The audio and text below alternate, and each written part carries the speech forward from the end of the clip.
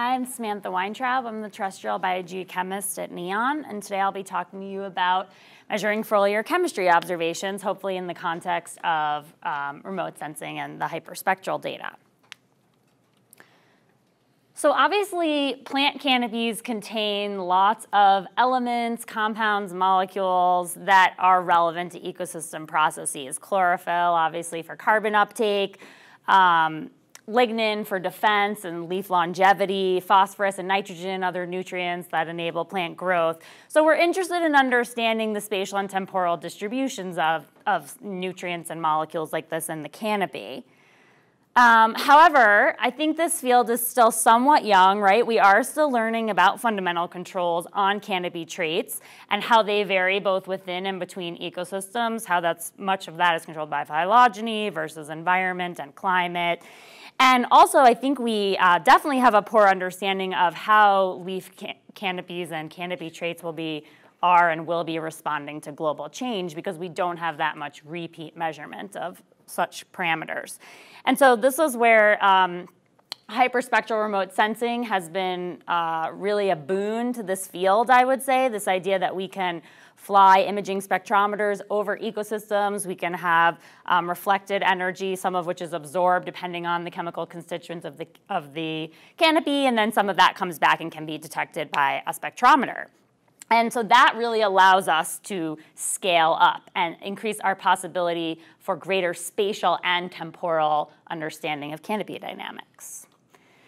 So I think you guys have already been hearing a lot about the aerial observation platform. There are going to be 3 payloads under full operations, and the idea is to try to cover all of the NEON sites in any given field season to do these overflights and collect data from LiDAR instruments and also from imaging spectrometers. Also, you hopefully heard that the 3rd payload is going to have targets of opportunity for principal investigators, which is very exciting to take our technology and even scale up beyond NEON site. So I won't spend too much time on this slide because I assume you've covered this in great depth, but in terms of what's in the payloads, we have the hyperspectral imaging spectrometer, which is giving us radiance, reflectance, and from that we can derive some of the vegetation indices, albedo. Using the LiDAR products, we can learn about biomass. The waveform LiDAR, which gives us point clouds. We can do the digital terrain model and the surface model, canopy height model, all that good stuff. Digital camera gives us these high quality images. And so I'm on the TOS, the terrestrial observation team. So similar to Katie, I'm working with the on-the-ground technicians, thinking about what do we need to sample, what do we need to measure to be most useful and informative to help us work with the remote sensing data. And so the idea here is what observational data and sampling can we do that will inform AOP. And I'm specifically going to talk about the hyperspectral data and canopy chemistry measurements because I think Katie just covered in pretty good depth all of the other sort of biomass, standing stocks of carbon, LAI, the other kinds of measurements of the vegetation that we are doing. So the idea here would be, okay, we do an overflight of a site, we can extract the reflectance data from a given pixel on the landscape, and then if we can get a bunch of information in terms of chemical, molecular, elemental, trait data from that tree, that individual, maybe that strip of grass, then we can build models with the hyperspectral data and use it to scale up, which a lot of people are already doing, and we hope to really take that field forward. So I am the first author on the canopy foliage sampling protocol, so if anyone has questions about canopy chemistry data, I am a good person to contact. Once every 5 years at a site, we do this protocol. So what that means is in any given year, we have about 9 to 10 sites where we are doing canopy foliage sampling. And that is including this year. This is the first year we've got 9 sites distributed across the continent that are doing canopy foliage sampling. And they do it in conjunction with the AOP overflight. So plus or minus 2 weeks of when the airplane flies, we're doing canopy foliage sampling.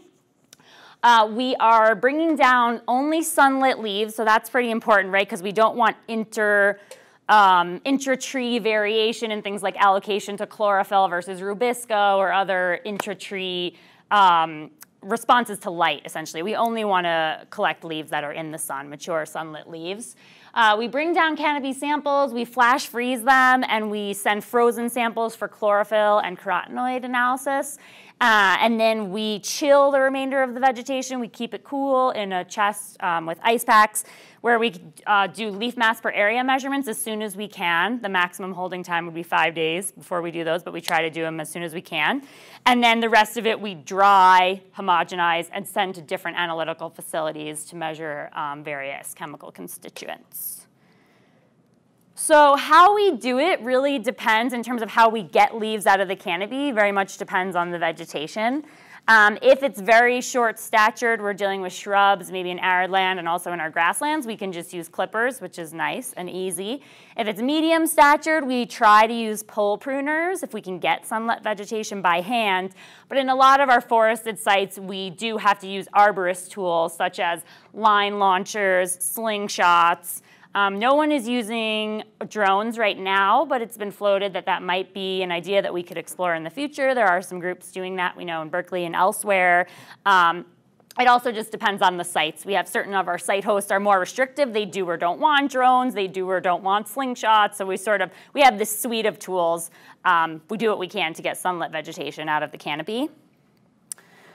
When we are sampling individuals, so woody individuals, those could be trees or shrubs, we do a plot level assessment of what are the 3 most dominant species in that plot, and then we go and sample one individual of each of those species. And in low diversity sites, sometimes that means you get replication, so maybe you get 3, blue spruce or whatever it is if it's a low diversity site. But we do get the top 3 canopy dominant species at the plot level. We try to collect around 30 to 50 grams of fresh material, assuming half of that is water, and then we need to subsample it for all these different measurements we do. We do measure the height that the sample was taken. Even though we try to constrain everything to sunlit vegetation, we still try to provide where in the canopy did that sample come from using a laser rangefinder. We do record the tag ID because, as Katie mentioned, that's how we geolocate things. So that's how you're going to know exactly where in the landscape that woody individual was, by joining the tag ID to the vegetation structure and using some of our packages or some simple code to determine actual latitude and longitude. And so we're doing this when we have a woody site that's trees or shrubs. We've got 14 plots per site, which yields a target of 42 individuals per site, which, is okay. I honestly wish it could be more, but, it's sort of what we can do given the constraints, resource availability, budget. And we do measure a lot of things about these 42 individuals. So sampling herbaceous vegetation, Katie explained we divide our plots and grasslands into these strips, these clip strips. So if you're in a grassland site for canopy foliage, you would use these clip strips to cut a bulk sample. We're not doing species level because it's a grassland. That wouldn't make sense. So they do a random selection of these clip strips. They have a randomized way of picking one. They lay out the strip. They clip all of the above ground herbaceous biomass in it. So we're not worrying about woody things that aren't green for this protocol. And the grid of clip strips does provide the geolocation. So again, you know where you are in the landscape to try to link with AOP data. If it's herbaceous, we do 20 plots a site. And some of those are larger tower plots. So sometimes you get 24 strips per site because we clip 2 clip strips if it's a big plot. Most of the plots are the small 20 by 20, so we just do one strip. So it's about 20 to 24 clip strips per site. And then it's interesting because we have some sites that are savannas, right? So they're a mix. There's grasses and there's trees. And so the plan there, we didn't do this. I think you're going to be working with the San Joaquin data that we have from 2013. And that is a savanna site. So going forward, we will be doing a mix of clip strips and tree sampling. But the protocol just wasn't that mature, so we didn't do that. But you can actually probably expect the most samples coming from savannas because we're going to have to cover the trees and we're going to cover the grasses. So as I mentioned, we do take a subsample really pretty quickly and we try to get that into a tinfoil packet, put it in the dark, put it in a cooler. full of dry ice and flash freeze it as soon as we can. That's for the pigment analysis. Everything else we do set aside. We have the technicians select some leaves, healthy green leaves in good condition, put them in a bag and set them aside to do leaf mass per area in, and we seal the bag so we minimize water loss of those leaves. And then we just have like a paper bag full of the rest of the leaves that we're going to use for chemistry measurements. So we bring all that back to the lab. We conduct leaf mass per area probably in the most common way, which is using a scanner to take an image of the leaves and then using a software we use ImageJ to calculate the projected area of those leaves, and then we dry the leaves and weigh them. So we get a leaf mass per area measurement. I don't know if that many people or other groups are doing this with herbaceous vegetation. It's sort of weird, but we're actually doing a bulk herbaceous leaf mass per area scan. We're just trying to get a representative subsample, tell the botanists, pick out some leaves that are representative of what was in the strip.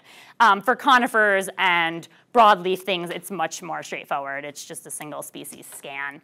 And there are really large plant trait databases, and hopefully, these measurements can go in there one day. And then we do dry and homogenize the rest of the leaf material and send it off to various external facilities.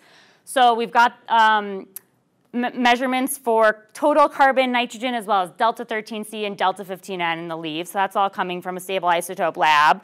We're measuring chlorophyll and carotenoids using spectrophotometric techniques and a methanol extraction. So we've got chlorophyll A, B, and carotenoids from there. We're measuring lignin with the acid detergent lignin method. Our current lab uses the ANCOM technique, so the ANCOM bags. And we're also doing major, minor, and trace element analyses with ICP-OES, a hot acid digestion, and nitric acid. So we hope to, when we deliver these data, as Katie mentioned, I think fall is a really good timeline when you can expect to see canopy foliage data hitting our data portal. We will make sure that all of the lab protocols are also delivered on the data portal, so you can see exactly how we came to the numbers we did for the canopy chemistry, and then if anyone wants to sort of repeat, do neon adjacent sampling, we can try to keep the methods as similar as possible. So I just wanted to show you a little bit of early data, because I know some people have been hearing about neon for a long time, but it's fun to actually see data, the protocols in action.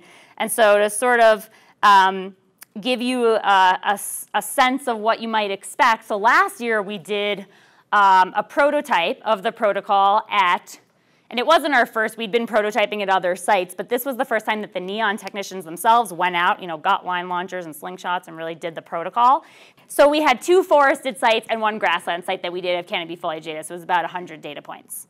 So just to show you what some of that looks like, so just plotting chlorophyll versus leaf mass per area across the 3 sites, we do see what I think is an expected trend, right? That there's this trade-off between resource acquisition and storage, right? If you're a long-lived leaf, you're probably investing more in defense, leaf toughness, not as much in really fast carbon acquisition and allocation, and vice versa. If you're really invested in growth, maybe not so much in defense, you're not a long-lived leaf. And you can clearly see the colors aren't great here, but there's definitely a variation between the sites, right? Our Great Smoky site tends to have the lowest LMA, highest chlorophyll, and then highest LMA, highest chlorophyll, you could see. And then our Woodworth grassland site is sort of on the other end of the spectrum. So I think these are some expected patterns, but it's interesting to see it show up in our data. And then these are all of the trees that we sampled in that effort. So the Smithsonian site and the Great Smoky site all combined into one graph, and we're just plotting lignin to nitrogen ratios, which we know are really important for controlling rates of decomposition and leaf longevity. And just wanted to point out there's quite a big variation in lignin to nitrogen ratio across these species. Some of the ones out here with high ratios are conifers, but there are also some broadleaf ectomycorrhizal trees that have really high lignin to nitrogen ratios. So it's interesting to think about when this plant litter is hitting the floor, depending on the mix of species, that should promote very different rates of decomposition across the neon sites and plots. The other thing that I thought was sort of interesting was that in Great Smokies and Cirque, we had some species that occurred in both sites, and it was interesting to think about how much plasticity is there in the species. And so I looked at foliar nitrogen, foliar phosphorus, calcium, and magnesium. And it seemed like nitrogen was higher in the Great Smoky site, and the rock-derived elements tended to be higher in the Smithsonian site. And that's kind of interesting to me. It sort of follows our latitudinal expectations, where tropical sites are thought to be more N-rich and more depleted in rock-derived elements. And Great Smokies is like a more weathered site. It's a little more southern, a little more ultisol. So I thought those were kind of interesting patterns. Like phylogeny probably is important, but there does, at least in Acer rubrum, seem to be some plasticity, probably based on soil resources and environment. But that would be interesting. There are other species that co-occur at both sites, and there's like more we could do with analyses like these. And then I just thought in the last couple minutes I would mention the other thing I do at NEON. So I do a lot of the chemistry protocols for plants, but I also am highly involved in the soil work. And so I don't know if you guys are thinking about at all or using the soil data, but I did think I would just mention it, is that, so we do a lot of microbial and biogeochemical work in our soil plots, and we try to co-locate these, as Katie mentioned, as much as possible. So we have a lot of information above ground, what's going on with the plants, and we also are trying to get information about what's going below ground with the microbes and biogeochemical cycling. So when we do soil sampling, we do it in 10 plots per site. 4 of those are in the tower, where we have the most information about what's going on above ground. So we're trying to mirror that below ground. And then also 6 of the distributed plots. We are sampling 3 soil samples per plot. And if it has an organic horizon, some of our forest sites, sometimes we sample the organic and the mineral, and sometimes only one horizon, so it's a little complicated. I won't get too deep into it, but in generally, we get 30 samples per soil sampling event per site, but sometimes more if we're sampling the 2 horizons. Our target depth is to 30 centimeters, so it is a fairly large soil sample from a depth integrated perspective. Most people don't take them 0 to 30, but we are doing it that way because we can't afford to do multiple horizons, unfortunately. And then we do have 3 sampling events per year. We're trying to hit peak greenness at every site and then sort of seasonal transitions. So, winter, spring transition and then senescence. Or if it's a wet, dry site, we're trying to hit wet up and then dry down. And here's just a long list. You don't have to read all of this, but a lot of microbial data is going to be available. My colleague Lee Stanish is the best one to talk to about those.